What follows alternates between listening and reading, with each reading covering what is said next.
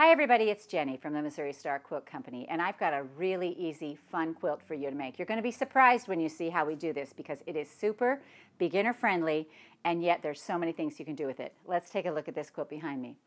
Isn't this fun? Now this is a beautiful line of fabric. It's exclusive to Missouri Star, and I love that I laid it out, kind of kept my colors together, and I just think it came out really beautifully. So let me tell you how to make this.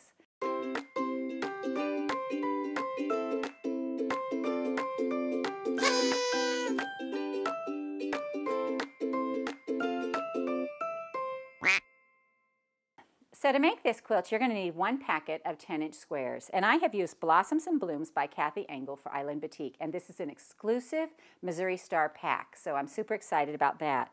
Your background, you're going to need 1 3/4 yards. And that also includes that little 1.5-inch inner border that you can see on the quilt behind me. Your backing is 4 3/4 yards of backing. Or if you're going to use a 108, you only need 2.5. And our binding is 3/4 yard. So let me show you how to make this. So to make this quilt, the first thing you're going to do is you're going to take your background fabric and you're going to cut it into 6-inch strips and then subcut those into 6-inch squares. You're then going to draw a line corner to corner on here like this. And then you're going to come out a 1/2 inch and you're going to draw another line. So once you get your 2 lines drawn, we're going to place those on a corner of our 10-inch squares. And you're going to do this to all the squares. Make sure that your secondary line is to the outside of your block out here. So this is the line we're going to sew on for our block, and then this is the secondary line that we're going to sew on, and then cut in between those and save that triangle. That triangle is what's going to help us make this outer border that's so beautiful out here. All right, so we're going to sew right on this line. We've laid it right in the corner. And then we're going to flip this around and we're going to sew down the other line.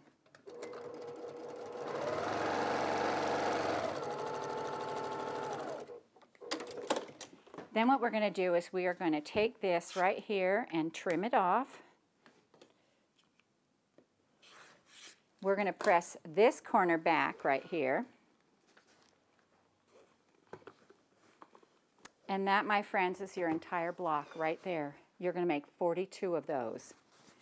Now this little piece out here is what I used for the outer border. So all these pieces I cut off are what made this outer border out here. So you're going to take this little piece right here and you're going to square it to 5.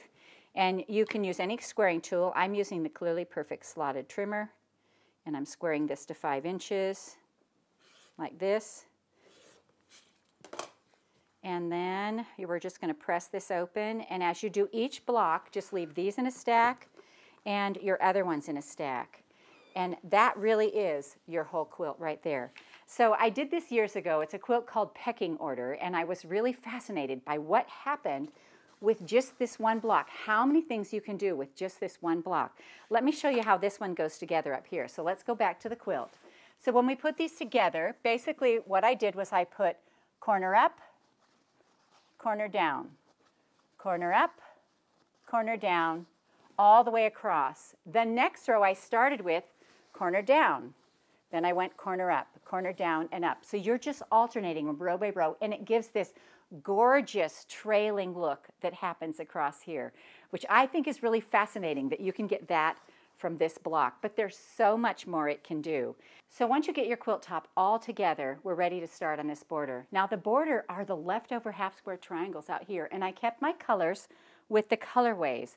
And so you're just going to look through your colors and you're going to find your 2 pinks because there will only really be 1, maybe 2 of each color. But then you're going to sew these together like a flying geese, just like this.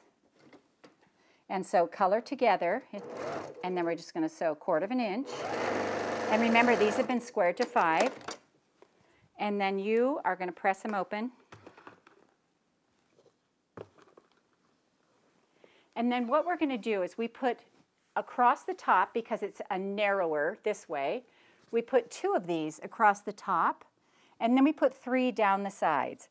Now this measurement in between here, because these are 5 inches, it's going to be 5 inches by 15 here, and across the top up here, it's going, because there's only 2, this piece here is going to be 5 by 23.5. Now it may be a little different because of your seam allowance, so what I did was I sewed my 2 sets together and on both sides, And then I sewed a piece in there that was 23.5. And if it fit, great. If it didn't, I took it in a little bit or let it out a little bit. Make it work to fit your quilt because all of our seam allowances are different. So once you get your borders on, it makes a quilt that is 68 by 77. Now I chose not to add another border out here because I thought this border was so cute. I bound it 3/4 of a yard binding. And then this back here is so cool. I love the look of it. Batiks are lovely to work with. And the quilting pattern on this one is called Meandering Squares. And it's just a beautiful pattern, a very fun and easy quilt that it just looks stunning. And so it's so interesting to me that this one block can do so many things. So years ago I did a quilt called Pecking Order. And if you'd like to see some what if factors, stay tuned because I have some what if coming after this video.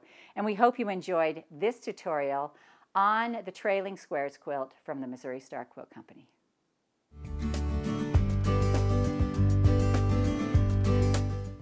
So years ago, I made a quilt called Pecking Order, and I wanted to show that for you. Cherry, will you come help me hold this up here?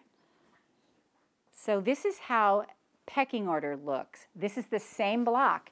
It's a square with one little corner in it right here, and it just makes a really fun quilt. It was about the time the eclipse happened in Missouri, and so I made a little eclipse quilt. Look how cute this is with that black background. Again, it's the same block, just one little corner. And I got thinking, what would happen if I did this block in the big squares? I was having all kinds of what-if moments. And so I made this little baby quilt. This is 16 blocks. And just by turning this same block that I just taught you, look, it makes this beautiful star. But one of the things I thought was really fun is that I put Cuddle on the back of this. And not everybody loves to bind through Cuddle because it gets kind of big. And so I thought that I would put on a flange binding. So basically you're cutting 2 strips. One is 1 3/4 and one is 1.5 inches. And what we're going to do is you're going to sew these together just like you'd normally sew your binding together. Make 2 long strips, and then you're going to sew your 2 strips together like this. So you can see this one has been sewn together just like the normal binding, and we're just going to sew these together. So I'm going to come over to the sewing machine and just sew these 2 together like this. And I have half of my quilt done because I wanted to show you how to go around a corner and all those things with this flange because it's way easier than you think it is, and it gives such a great look to a simple quilt. It just kind of dresses it up and makes it fancy. So we're going to sew these 2 together.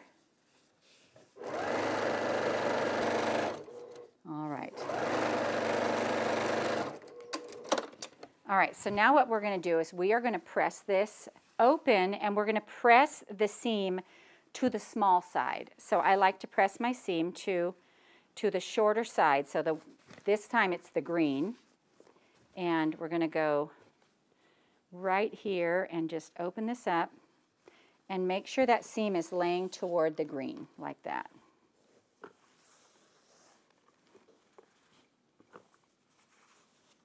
And when you're sewing with batiks, pressing batiks is just lovely. I mean, it's like, it's just, they're so rewarding because they just lay down so nice and just do it just right. You're going to flip this over now, and we're going to make sure that there's no creases in this, that it's nice and no folds, no creases, because you're dealing with 2 little strips. Now what we're going to do is we're going to fold this in half, and just like we would normally iron our binding, we're going to do that. And so you can see here, you can see that tiny bit of pink peeking out right there. That's what you want to make sure you see. So when you go to press this together, you're just going to line up your edges. And if you line up your edges, that pink, that little bit of pink should peek out. And you just go along and make sure that little bit of pink peeks out. Just like that. All right. Then you're ready to put it on your quilt. Now I've got mine already started here, and so I just lay mine on here, and you put it on the back, and you're going to go ahead and lay this down here and line it up. Now you should see nothing peeking out, because when we pull this around to the front, that's when we want to see the green with the little peeking out. So we're putting this on just like normal. So lay it right along the edge on the back. We're going to bring this around to the front when we're done. Now we're here to a corner. And that corner we're going to treat like all the other corners every time we put binding on. I go to the 1/4 inch and sew off the end. Then I'm going to flip it, and I'm going to put my thumb in there, make sure it's folded straight along the top, and then just sew down the other side like this. And I'm coming up to where I'm going to connect my 2 pieces. All right. So I have this piece here. This is where I started. And I'm going to show you how to add this on. So I'm going to lay this over just like this. This is a little trick you can do. So I'm cutting this off. I know that I need 2.5 inches because my binding is 2.5 inches wide. So they have to overlap 2.5 inches. So I'm going to cut a little piece off of here like this. All right, so I'm going to take this little piece and I'm going to lay it over here. And I'm going to make sure that I have 2.5 inches overlapping, just like this. And if I have too much, I'm going to trim it, but mine is just about perfect. So what I'm going to do is I'm going to take this out and I'm going to open this up. You do this just like you do your normal binding. You put the side that's coming down, you put it across, and then this side goes up and down. So it'll be just like this. And you lay it over the top, just like this, and sew corner to corner. So I'm sewing from this left corner down to the right here. Oops. Mine scooted a little bit, so I'm going to make sure it's on there just right. And if you want, you can put a pin in there. All right, a couple little anchoring stitches, and then I'm going to make sure this is laying on here. And this is nice and flat. And I'm just going to sew from this corner to this corner right here. Now before I trim anything, I'm going to open it and pull it and see if it's pretty good. And I think that's going to be fine. So now I can trim this and sew it down.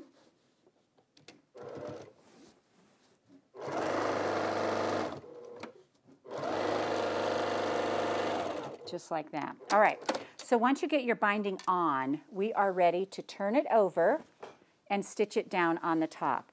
Now when you stitch it down, you want to choose a thread that's going to blend with your pink. And I have a couple of pinks over here because you really want this stitch to disappear.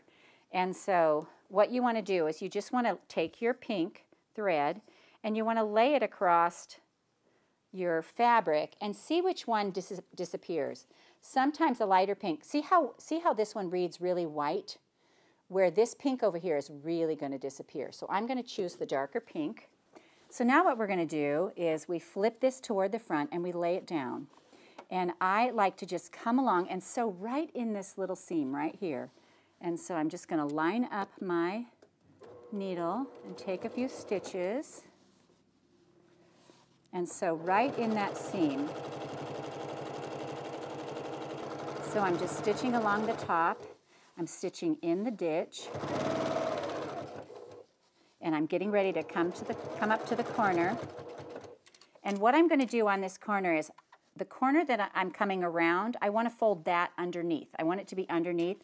So I fold that one up so I'm ready to go, and then I pull the top one over until my 2 little seams match up on my little 45 angle. And so I just fold that over there. Let me make sure this is coming over here. And you just have to fuss with it a little bit, and that looks like it's going to be just about perfect.